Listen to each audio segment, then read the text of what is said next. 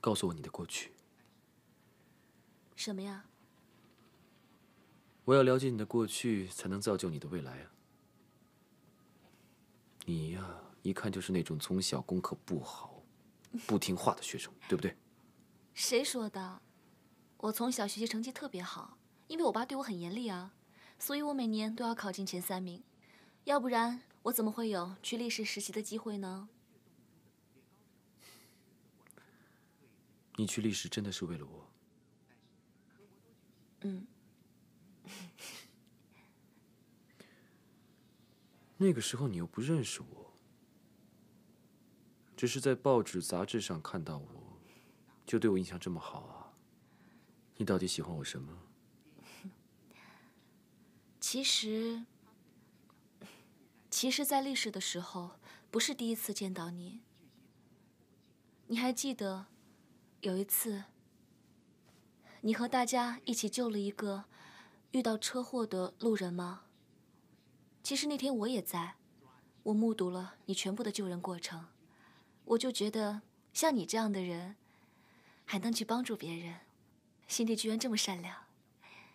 后来，我就在杂志上看到你，因为我也是学商科的呀，就觉得你成绩都那么棒，所以就慢慢的搜集你越来越多的资料，最后产生了爱慕之情，是不是很傻？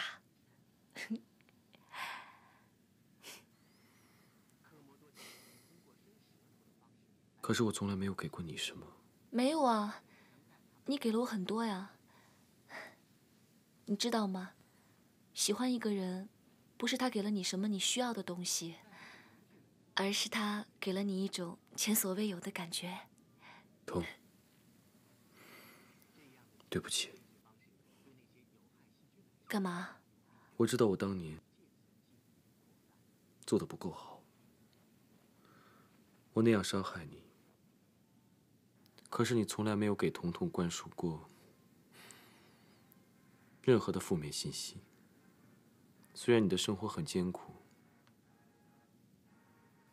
但是你给了彤彤一个非常健康积极的成长环境，而且还给了他一个父亲的正面形象。真的很谢谢你。我希望未来的生活里面，你也会是我的希望。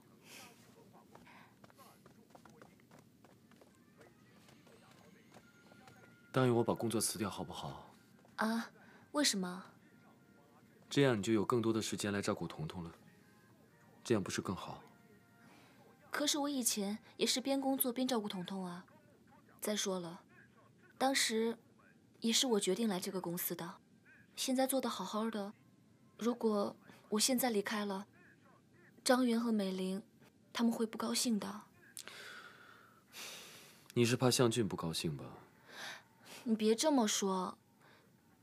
当初我离开广告公司的时候，真的很茫然。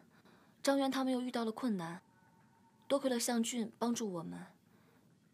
再说，说到底，他也是为了我才注资公司的。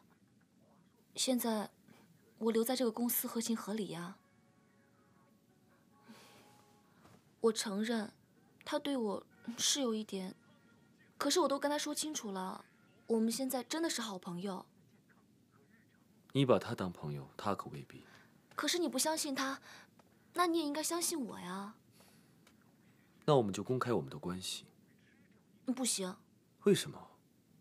你爸妈那边已经同意了。可是，你妈妈还没有接受我呀。我的婚事不用他做主。你看，你呢？对我父母做了这么多，是为了什么？不就是因为他们是我最亲的亲人？你也希望得到他们的祝福吗？那我也一样啊。我也希望我们的婚姻能得到你最亲的亲人的祝福啊。相信我好不好？我相信。所以你给我一点时间啊，不要急着改变这一切，因为我真的怕我们的婚姻，我真的怕我们的婚姻有什么波折，真的，而且我不希望彤彤受到什么影响。知道了。